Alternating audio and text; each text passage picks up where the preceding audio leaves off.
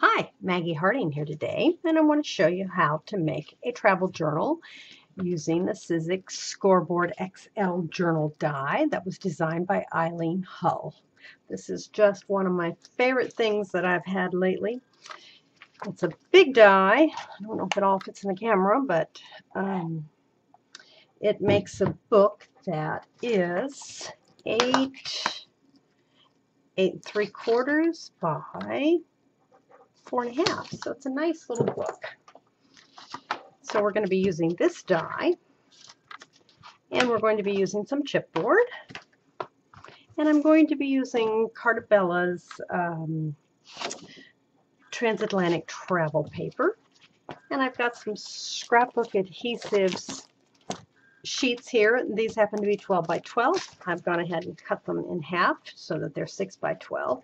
There are lots of brands on the market, and you can use whatever you like. I know Sizzix makes one. There's other companies. They're all going to do kind of the same thing. So the challenge here is to get the paper on the right side of the cover that you want. Basically, everything you're doing is mirrored, I guess. I'm just using this as an example. This would be the front of my cover. And if you can see the die here, there are holes here on the right side, and that's the way you want to orient your die. So if I had cut this, it would come out and it flips over, and there's the right side. So what does that tell me? That tells me that I want the cover of my journal to be face down. And this paper right here is what I'm using for the cover. Okay, so it's going to go here. My chipboard's going to go here. And at the same time that I'm cutting the cover, I'm also going to cut the back. So what we need to do here is adhere adhesive to the front, and then the paper, and then the back, and then the paper. So let's get started here.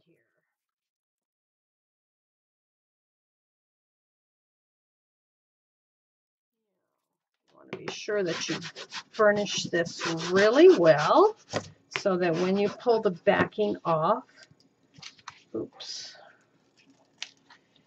the adhesive stays on the cardboard.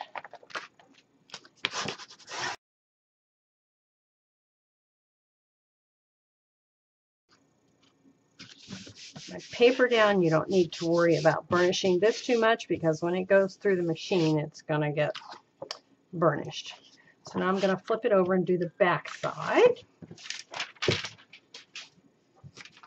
You want to be sure you put your adhesive in the very same place, because this is the front of the cover and this is the back.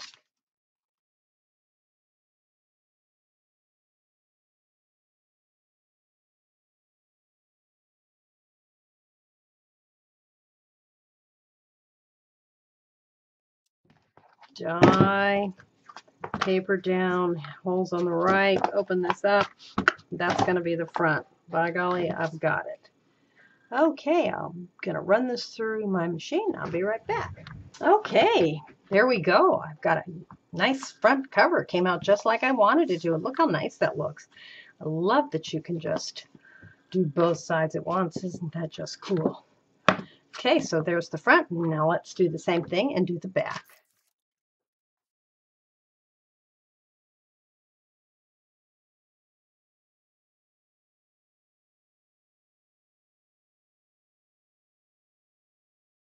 All right, now remember the outside cover goes down. That's it. So I'm going to die cut that. Okay, one thing I like to do is I like to ink this channel here. It looks better than the raw cardboard. So what I've used is a Faber-Castell Big Brush pen. I've just gone in here and colored that channel. You have to be really careful, because one slip of the pen and oops, there goes your cover. The Sharpie works pretty good too, but my Sharpies are kind of old and the point's basically gone on them. So, but anyway, that's one nice way to get a nice ink in there. Okay, I'm back and ready to show you how to bind the two covers together. I went ahead and embellished my covers, as I like to do that before I put them together. It's just a little easier. And all I've done is inked them very heavily with Distress Oxide Black Soot ink and Distress ink and Gathered Twigs. This is a Creative Embellishments chipboard piece that I've heat embossed with Stampendous Aged Gold. And then these are some stickers from the Cartabella collection that I'm using, Transatlantic. And this is some of the design paper from the collection. That's the outsides. And on the inside, I cut out a quote here and just a couple of stickers. And then this is a little pocket. So all I did was I put score tape on this and this edge. And here you can slide something in if you want to. So that's how you do that. Okay. Now the front is going to lap over the back. So I'm going to use some 1/4 inch score tape.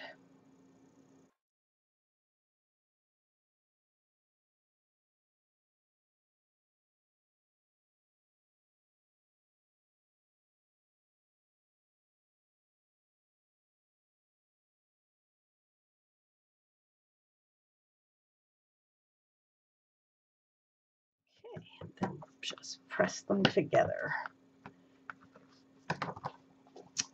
Okay, now we can thread our elastic. This is elastic cording. I think it's about 2 millimeters. It's fairly thin. I think maybe something thicker might be nice. And there are instructions for how to thread this on the Sizzix website. But I think I'll go ahead and show you how you do it. So you start from the outside and bring the thread through. Go back through this hole.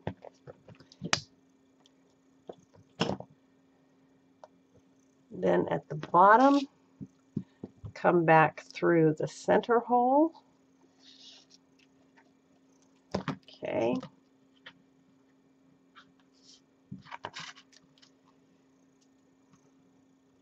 Go back through the top middle hole. Come back through the top right hole from the outside. Go through the top or the bottom right hole. Come back through the center bottom hole into the inside of the book. It's really very easy.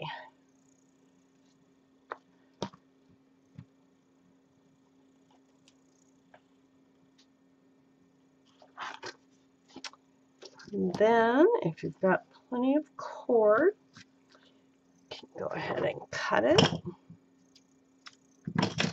and bring this top one through the center hole on the outside, bring it in to the inside. Now you've got two options here.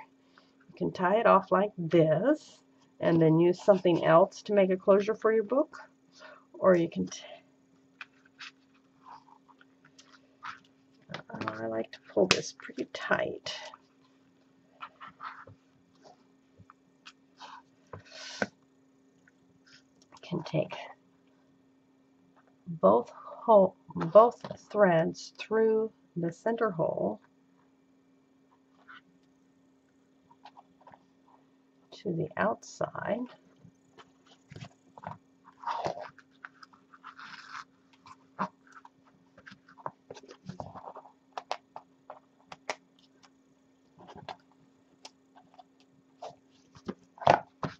And then I'm going to tie this off like so. I'm just going to leave it for now. I'm not sure whether I'll use this as my closure or I may tie some dangles on here. But anyway, so there you go. See how easy that is? Now you just slip your signatures under here. So to make one of my signatures, I wanted some old looking paper. So what I did here was I coffee dyed these papers. Now, I wanted something a little heavier than copy paper, so I've used a 65-pound cardstock, and it was cream to start with, and then I just dyed it with coffee. Now, I used just some coffee out of my husband's coffee pot. Something stronger maybe would have given a darker color. I don't know. I'm not a coffee drinker, so I don't know much about coffee. But anyway, just got some fun patterns. The way I did it was I dipped the pages in the coffee, got it all around, and then I put it on a cookie sheet and put it in a 375-degree oven for just, I don't know, 3 minutes or so. I made coffee cup rings just by setting a coffee cup down on top of it. The doily, you dip the paper in, you dip the doily in, lay the doily over the paper, put it in the oven, and when it comes out, it looks like that. Pretty neat, huh? So, okay, that's how we get old paper that looks all stained. Booklet, I'm going to trim it to 7 3/4 inches on the long side. Then I'm going to score it at 4 1/4, and instead of trimming it at 8 1/2, so that when it folds in half, I'm going to just score it at 8 1/2. The reason I'm doing that is so that I can have a little extra flap there that I can, I can either trim it off later or make a flap to use for something else. So now I'm going to go ahead and do the same thing to the rest of my pages. So now I want to show you how to make the signatures and give you some ideas on how to make the pages and some time-saving tips. So I want my signatures to look old, so I want them to have kind of a battered appearance, but I'm really impatient and I just can't sit here and distress every little edge. Well, at least with this tool, I don't know if all tools will do it, but I can fold this paper in half and distress 2 edges at once. Then that's my idea of a good time. Okay, so see, that turns out pretty good. Tip number 1. Okay, so now this page has got the doily on it. And again, I did that by putting a coffee-soaked doily on top of the coffee-soaked paper and then put it in the oven. That's how that made it. So this is just a little mat. I think I'm just going to glue it here inside. Later on, I will go back and decorate all my pages, and then I'll do a video tour for you. But I just wanted to show you how to put the book together and give you some ideas. And if I had some glue that would run, we'd be doing good, wouldn't we? Okay. Now, for me, one of the things that I really love about a junk journal is it doesn't have to be all neat. I can be kind of sloppy, and that's okay. And I am kind of sloppy by nature, so it works. All right, so there's one idea, just a simple page. Now remember that these pages are stacked on top of each other. So what's on this page and this page are not going to be showing together. There's going to be another page here like so. But anyway, there's one idea. Now here's another idea. I've gone ahead and inked most of the pages. Border cut across the bottom. I particularly like this torn notebook paper look. On this page, I left the flap. If you remember, we cut the pages to, I think it was 7 3/4. Yeah. And we scored at 4 1/4, 8 1/2, and then I left the flap on some, and on others I cut the flap off. So on this one I left the flap, and what I'm going to do is I'm going to take this page right here, which is from Authentique's Pastime collection, and glue it inside. So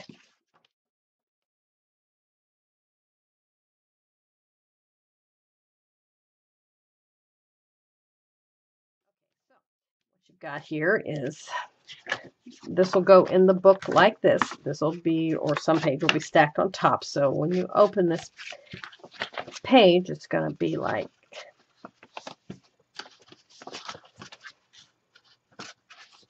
this, and this will open this way, and then that'll open that way. And then I'll decorate the flap here with something. We'll see what happens. I need to burnish that. Okay, so there's another page idea. This is simply a 2-page, either, you know, put photo mats, whatever you want. Here is another page that I've border cut with that notebook paper punch. I'm just going to put a mat here in the center of this one.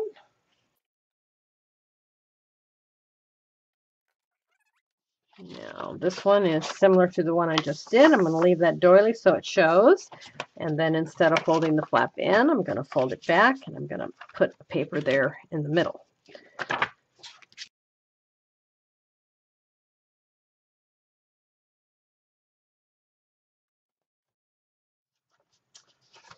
Now, for this one, I'm going to take this large piece of paper and glue onto the flap, but I'm going to make sure it stays free of the crease here.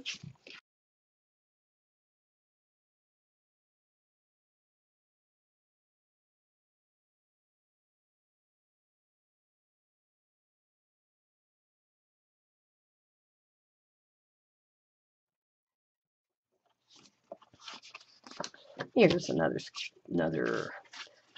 punch, and I'm going to turn this away so that this one's on this side this time.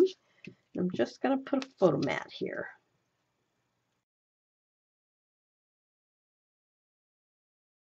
Okay, let's see. Now that page that we had, let's see. Yes, this one. This is just a simple page. We're going to make 2 tuck spots.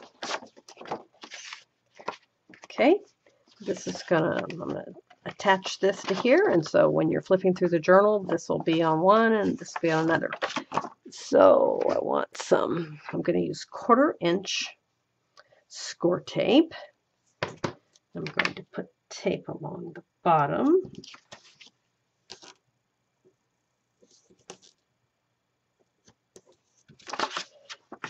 And let's see, I want tape along the bottom. That's all I want. And I'm going to take some really narrow score tape. This is 1/8 of an inch. And I'm going to put it on either side of the fold, just to kind of hold the paper in place. You really probably wouldn't have to do this, but I think it's a good idea.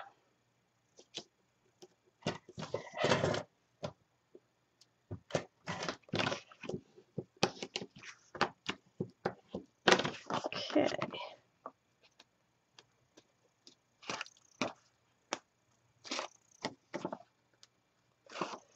Now, oops, I just want to stick this straight into the fold.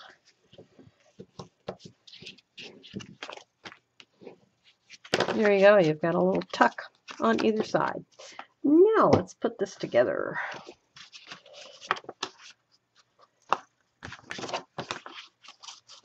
No real rhyme or reason to how I'm doing it. Just gonna put them together.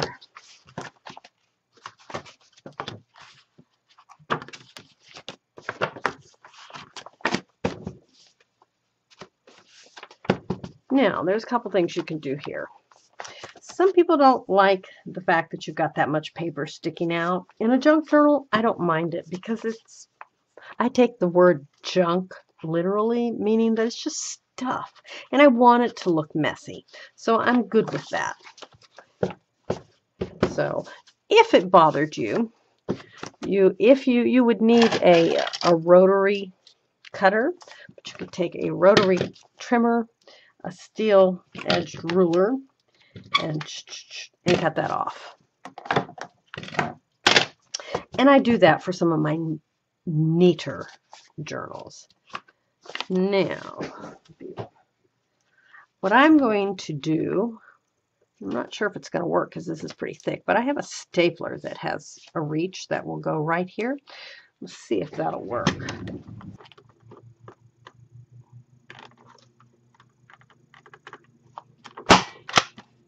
Perfect, or just about perfect. Good enough. Do one up here.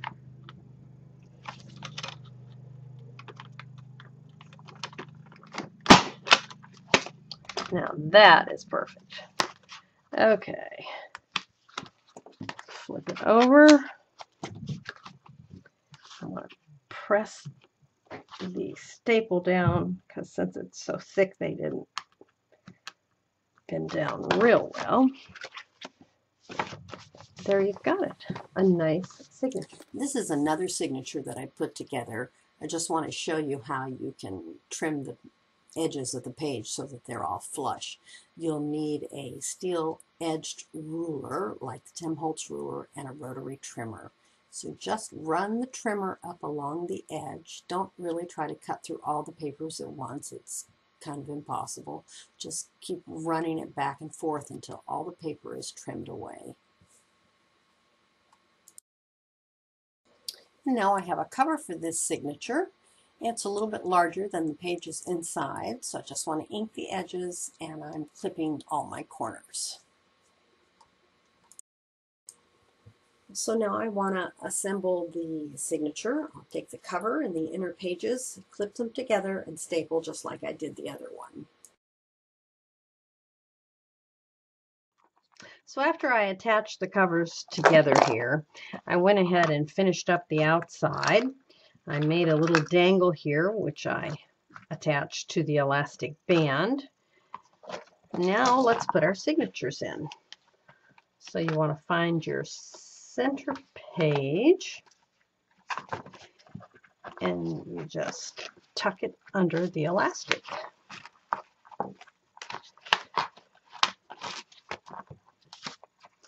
There's room for 3 signatures. I've only got 2 right now. Just slip it under there. And there's room for a 3rd one in the center. So that's all there is to it. Then your elastic band, just wrap around your book. And there you've got it, a traveler's notebook. So thanks a lot for joining me. If you enjoyed my video, I'd appreciate it if you'd like and subscribe to my channel. Thanks so much. I will be doing another video to show you the interior of all the pages.